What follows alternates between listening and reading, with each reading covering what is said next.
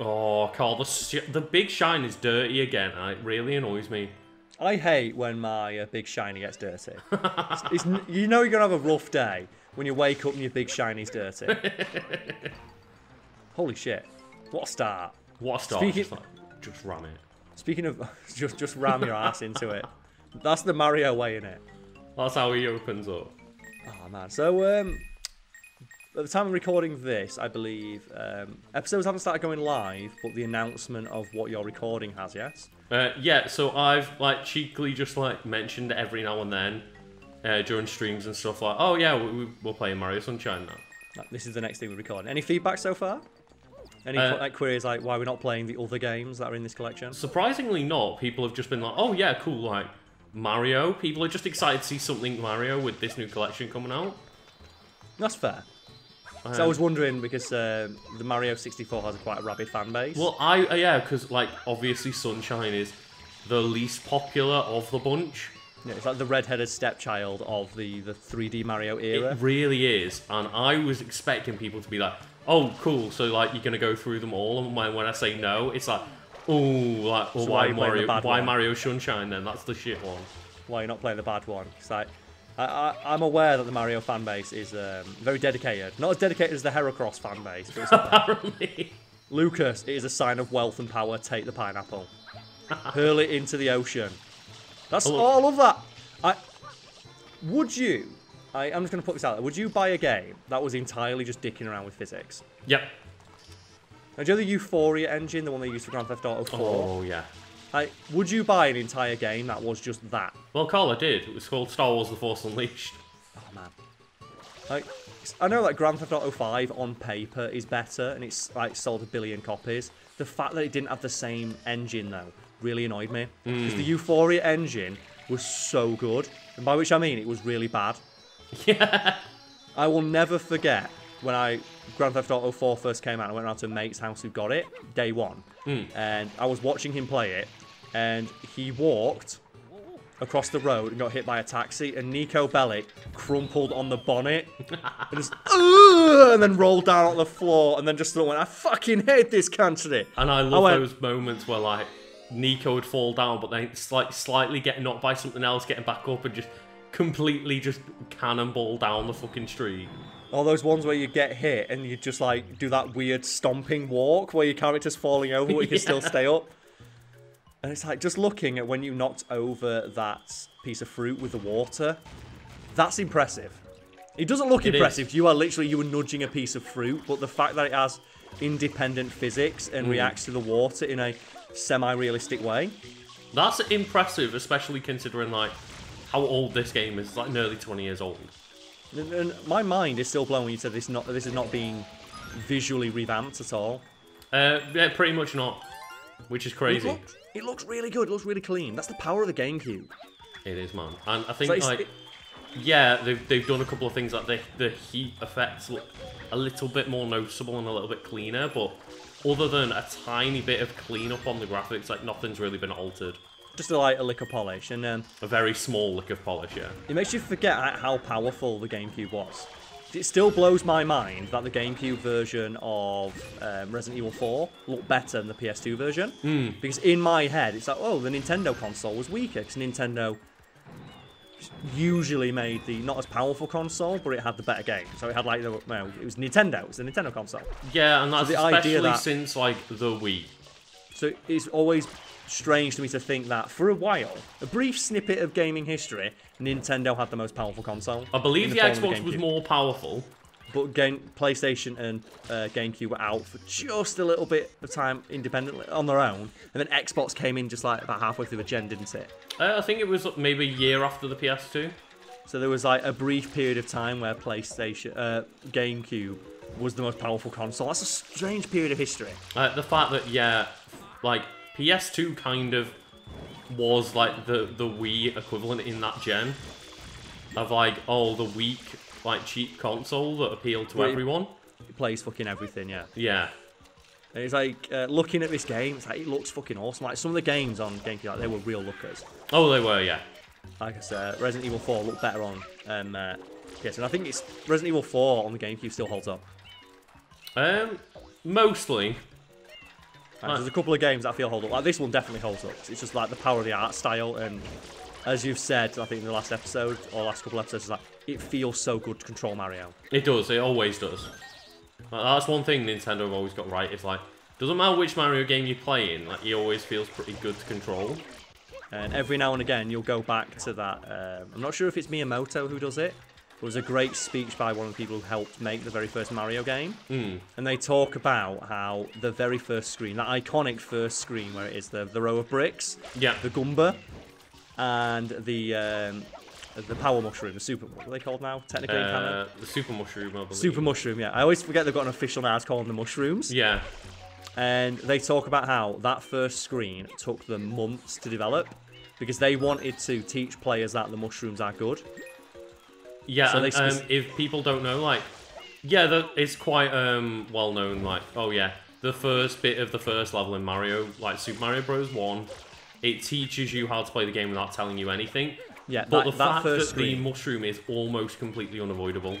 Yeah, they made it so that there is almost no way to avoid that mushroom without getting it, and it teaches you that, oh, mushrooms are good, and in the space of one screen you are taught how to jump, you are taught how to avoid enemies, and you are taught how to get your power-ups and your bonuses.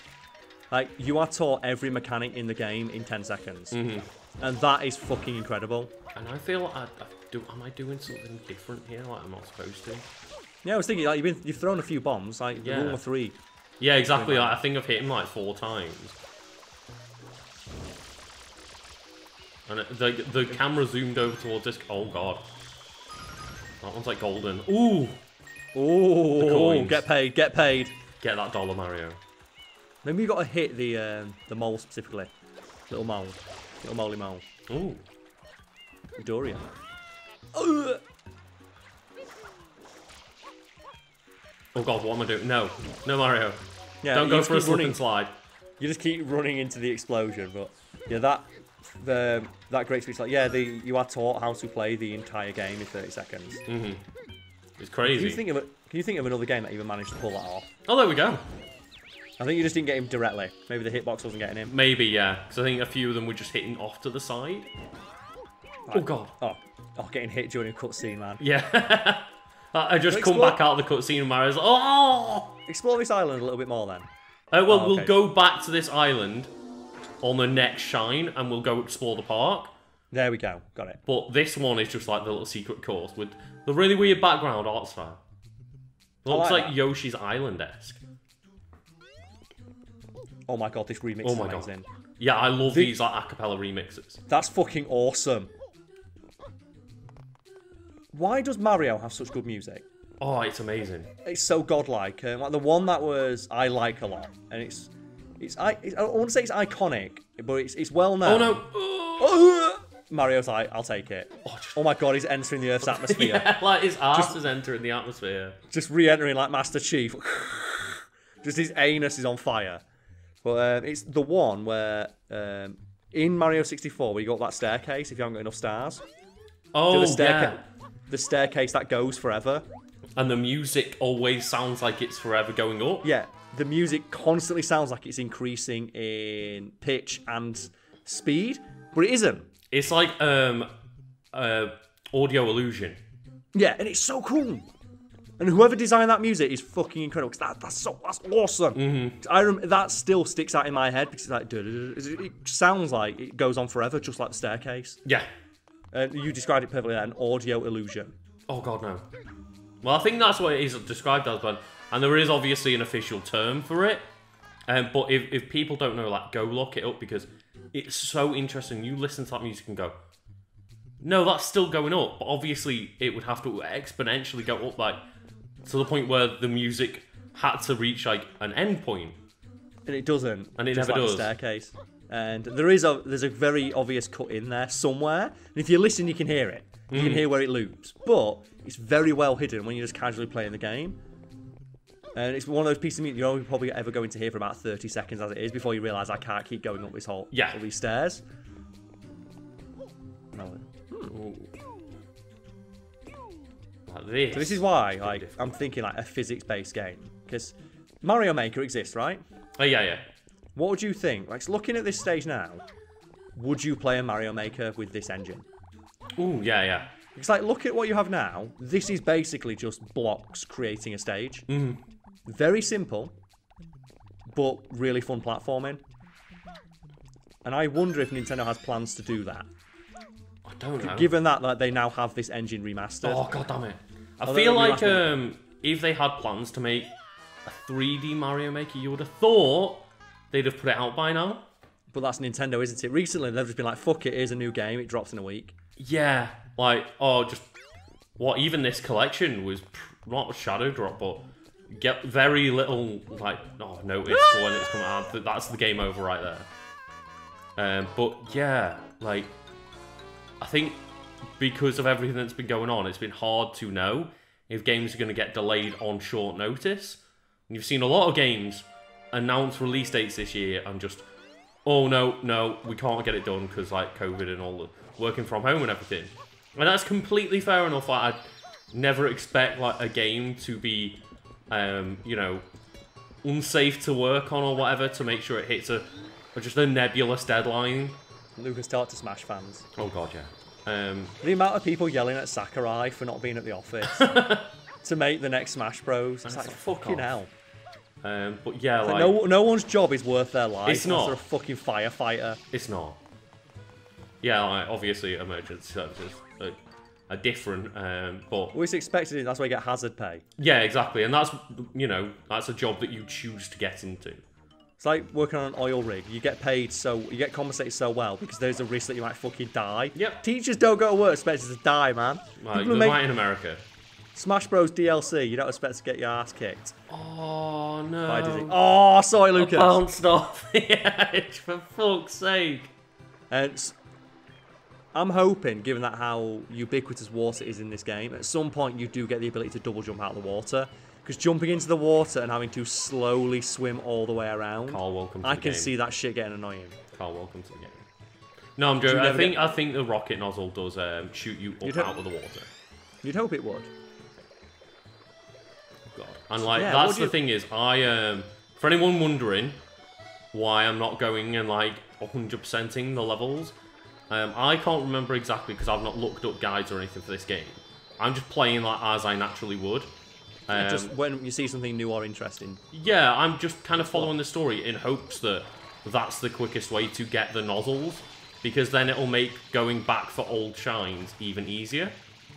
Ah, you're a Super Metroid it. Oh, no. It's like, don't do it again, Mario. Just roll in.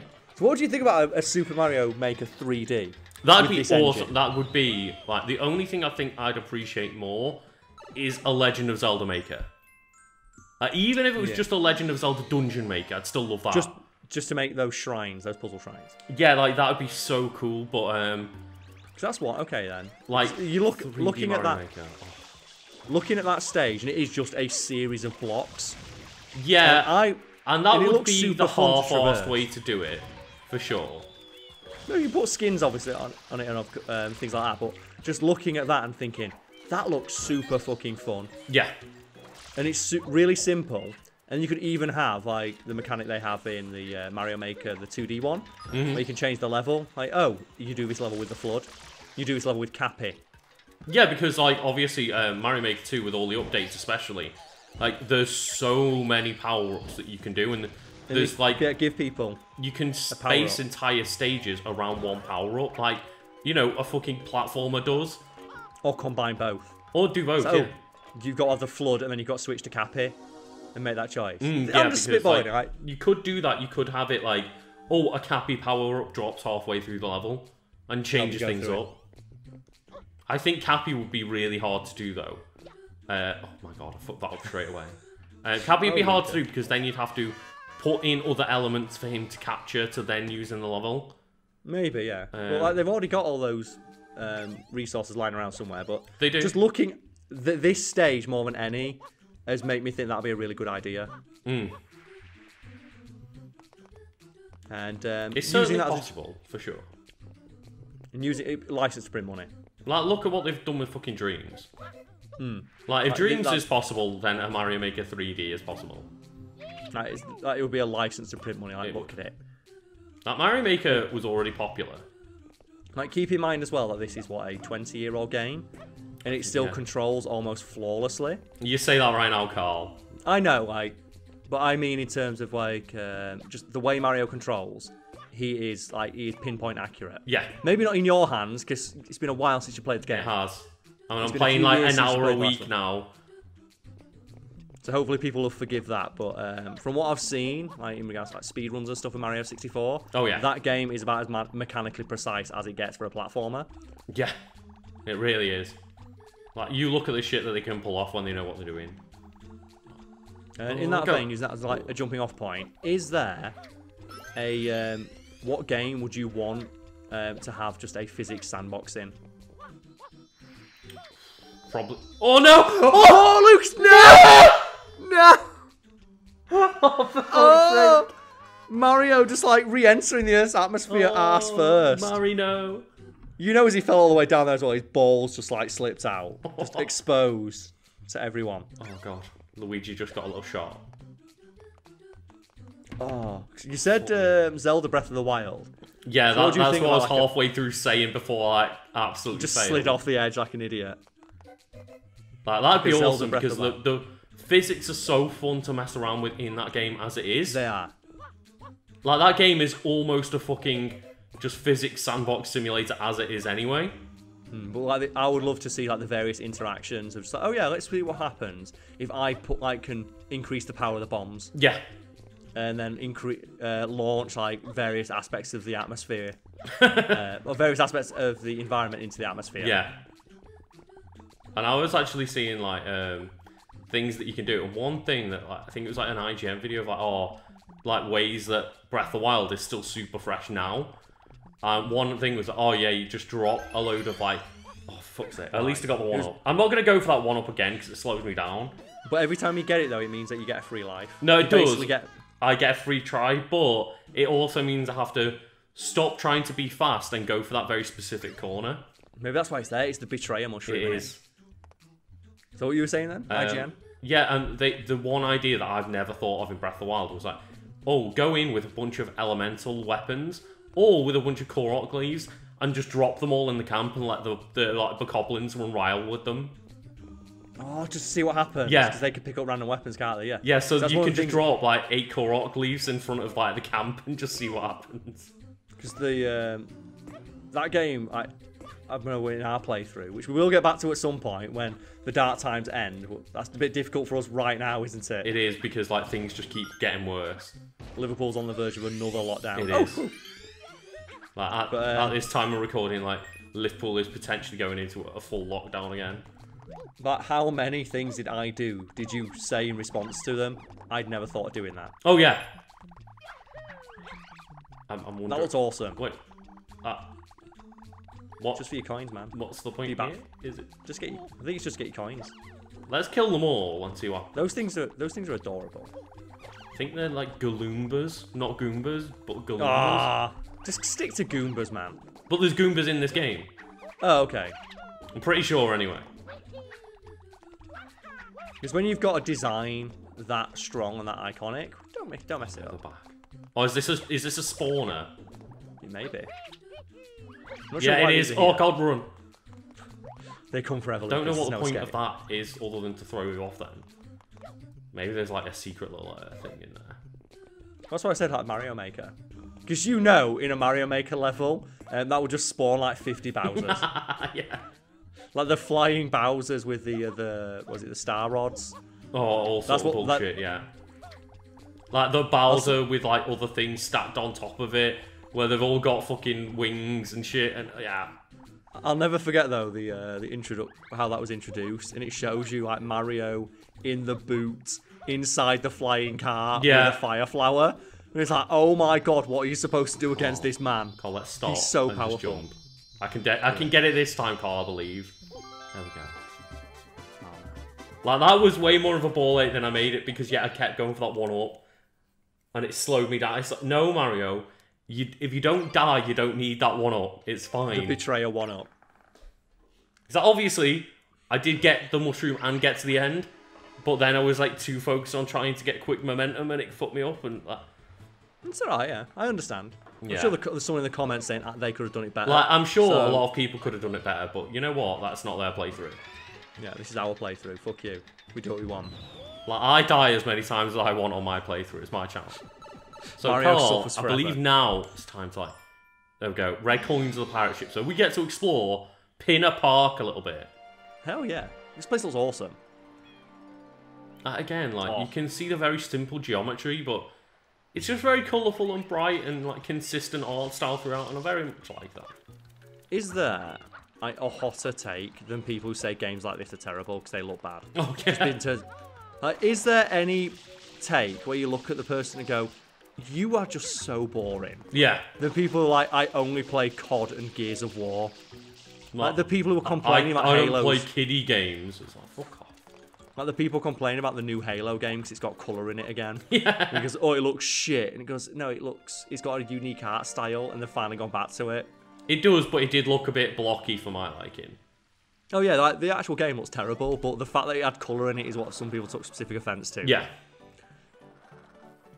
It's like, I don't think anything, in gaming at least, and there's a no gaming opinion that shows more like micro penis energy than Nintendo games or kid games. Yeah. Because, well, I'm just going to go hacks. I remember my Pokemon's the example I like to use of Sword and Shield.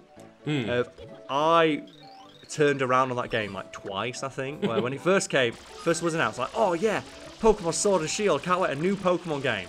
Can't wait to play that one. That's going to be super fun. Yeah. Then there was all the stuff about, oh, they're cutting all these Pokemon out. And then I was like, oh, this is fucking bullshit. Then I saw how angry people got in response to that. And the fact that, like, sending developers death threats and throwing screaming adult man tantrums over the fact that their favourite Pokemon's not in the game. And was like, fuck it, it's just a Pokemon game, it's not for me. And then I turned around again when I saw a friend of ours come over to my house before the dark times. And he just had Sword. And he was just sat there on his Switch going, oh wow, I've not seen this Pokemon before, and just absolutely fucking loving life. Yeah, because I remember you were very much like, nah, I'm not going to get Sword and Shield, like, it doesn't look great, whatever. And then you just like, my mate was just sitting at mine having fun, and I was like, oh. I'd like to have fun, that sounds great. And just realised, yeah, it's just a fun game to while away a couple afternoons. Yeah. It's like that, I think that moment of just like, yeah, he was having fun and I was not. That's all it is. It's just like, look, it's a bit of fun. And the fact there are people who are still mad about it. Well, they could be having all that some fun playing Pokemon, but no, they're happy to just be angry on Twitter. Yeah, they are. Maybe that's their fun. That looks so sick. That looks so fucking cool. Like the perfect front flip into like jetpack spray. And that's just awesome. like, oh, it's Mario. Like, when Mario just pulls that shit off without thinking about it. It's just natural to him, isn't Like, it? look at that. And he just does that for fun. Like, just... I'm sure some, like, shitty... It's probably game theory have worked out how high Mario can jump. Oh, I'm sure at some point they've worked that out. Like, he's very easily clearing 3 to 4 times his own height. And that requires so much strength in the legs. To jump higher than you are. While doing a perfect backflip, while carrying enough water that it can be sprayed with enough force to lift you into the air. For, like, multiple times as well.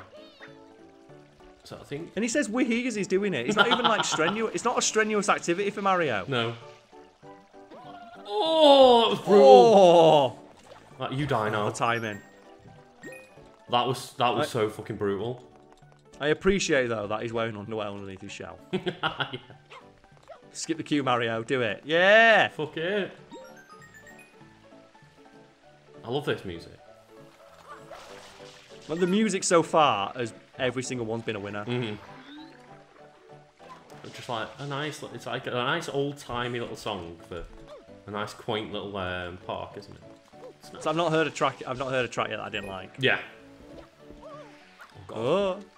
All the cameras you're enemy. Nah! Yeah, the camera will betray you a bit in these games. The betrayer camera is fine. Like, you haven't seen behind the waterfall yet. Whoa.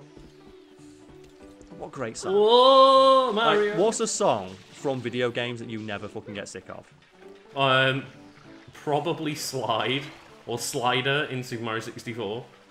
Is that the dun, dun, dun, The one that I dun, play in dun, Smash Bros all the fucking dun, time. dun, dun. That is a good one.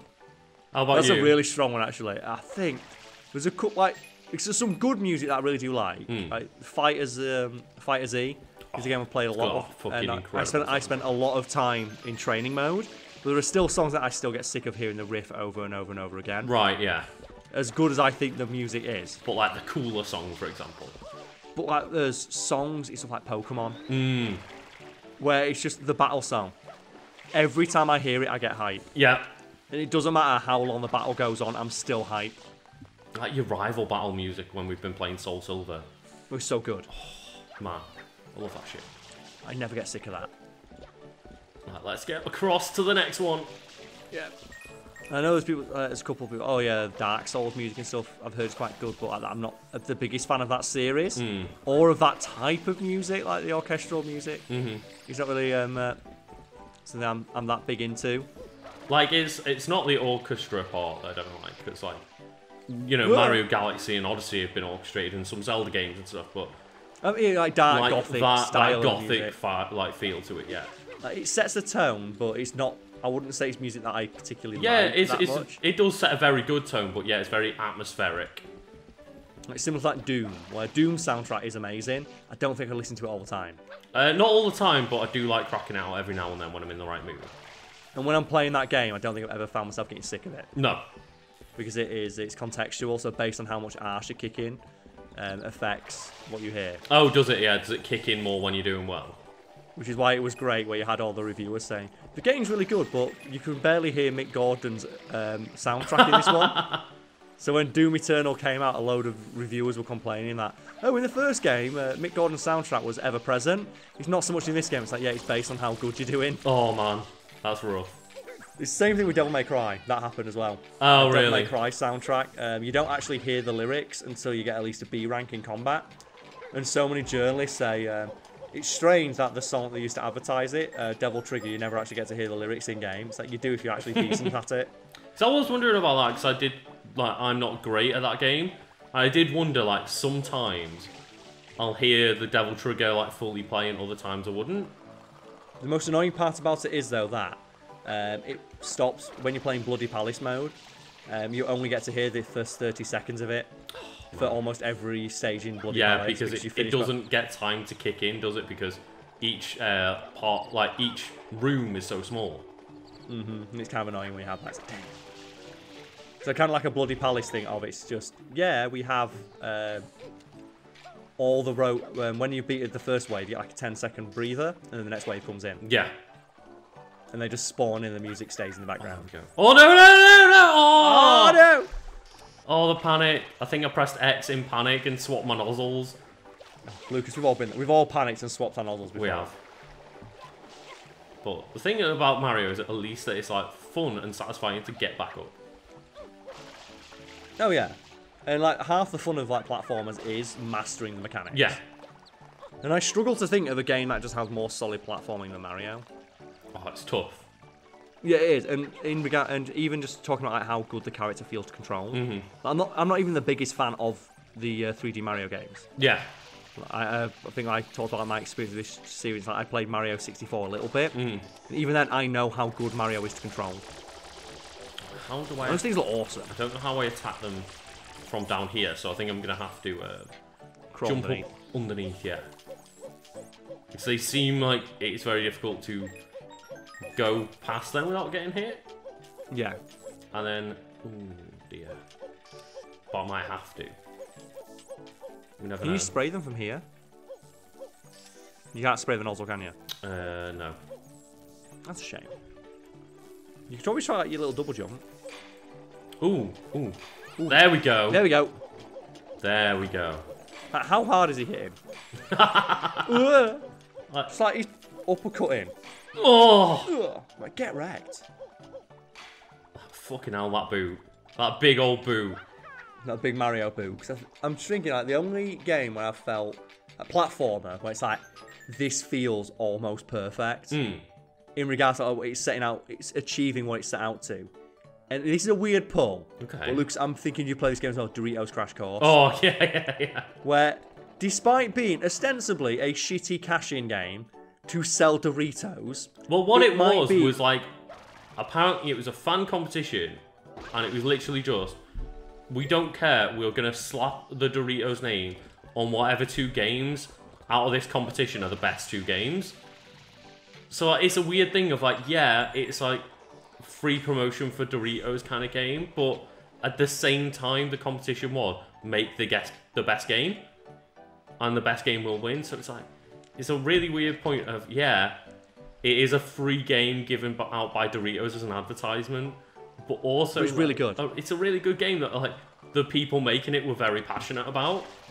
And if no one out there has played it, go play it. It is mechanically one of the most technically sound platformers I've played. It just feels satisfying to play. Yeah, it is. I think so. It's just running and jumping, but it feels so good. And landing those perfect jumps, feels incredible. And like, you get to a point in that game where if you play it, you are fucking motoring. Oh yeah, through those stages. Yeah, Mario. There we go. Like, it is up there with Trials HD for this game. Just feels good to master the movement mechanics of. I guess that is another one, Trials. I feel like Trials, like, it's strong, but it's not as intuitive. No, it's not. Something like. But Trials does feel good when you land like those perfect front flips. You ever landed like when you do the really long jumps? You do and you do like 4 or 5 flips and land seamlessly directly on your wheels. And it's it feels so good. So where did that? Oh, it spawned up there. Okay.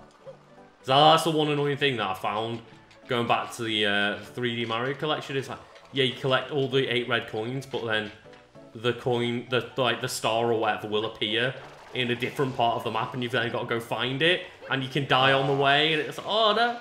Oh no, and then you lose all your coins. Yeah, and then you've got to go back and collect all the red coins again. Welcome to video games. Here we go. This is like, as you saw with the secret stage that I did earlier, it was like, yeah, you can get to the very end, but if you die, you fucking start again, mate.